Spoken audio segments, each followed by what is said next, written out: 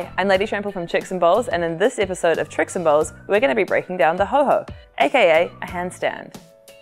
So, firstly the handstand, it's a momentum-based trick, so the bigger the ramp you're on, the easier it will be. A good starting place is about a 6-foot ramp.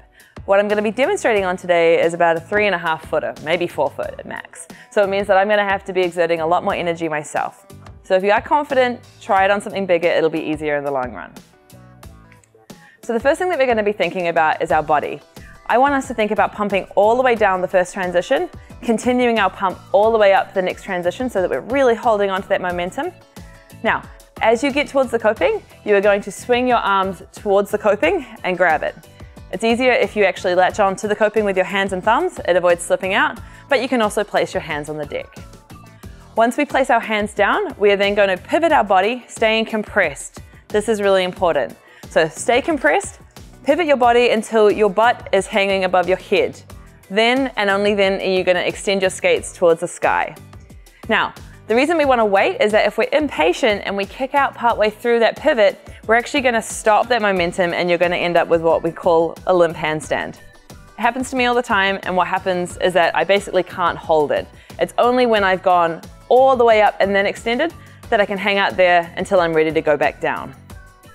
All right, so the way we're going to break this down, you are going to drop into the transition, pumping down, pumping back in, swinging your arms out, and that's it. Just get comfortable placing your hands on the coping. The next step is to practice pivoting your body up. So actually trying to find that moment where your butt is hanging above your head. See how long you can hold that. And then the final step, once you've gotten that on lockdown, is to then extend your body. Once you're there, you're in a ho-ho.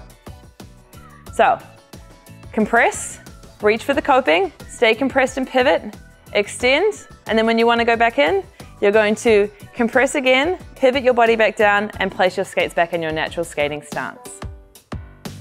There are a couple of other tips that are going to help with this. If you think about where you're looking, that's going to help give you really good form. If we're looking forwards when we're doing our handstand, that's going to give us the best form. You can absolutely look at your hands, but as you see, the second I start to look up, my back starts to arch.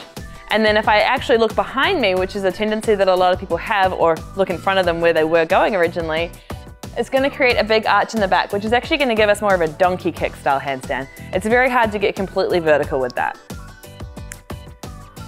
The other thing that I see happen quite a lot is a kickoff with the toe stop. As you're skating up, instead of using your momentum, you're actually going to push your toe stop down and try and kick your skates up in what I call like a scissor kick. The problem with that is that our skates are really heavy, so are our bodies. I'm a bigger bodied skater, which means there's a lot of weight for me to try and get all the way from inside the transition to the top. It's going to be hard for me to get all the way vertical that way. So instead, if we think about compressing our bodies and then staying nice and tight all the way to here, we're going to have much stronger form, much better handstands. It's going to be more fun altogether. All right, so now that you've got your handstand, we're actually going to move on to the ho-ho drop-in. Now, the trick with this is that you should be a competent cartwheeler, good at the handstands or ho-hos, and you also need to be able to drop in. Because what we're going to do is we're going to stand next to the coping, facing in. We're going to cartwheel on our strong side, and then we're going to stop halfway through that cartwheel. So you're almost going to pause your cartwheel into a handstand. And from there, you are then going to compress and pivot and drop in. So it's almost like the second half of the handstand slash ho-ho combined with a cartwheel at the start.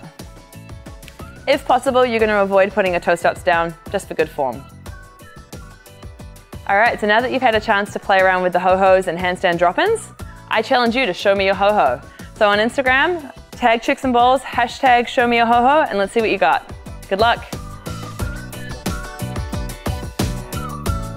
For more information, head to our website, chicksandbowls.com.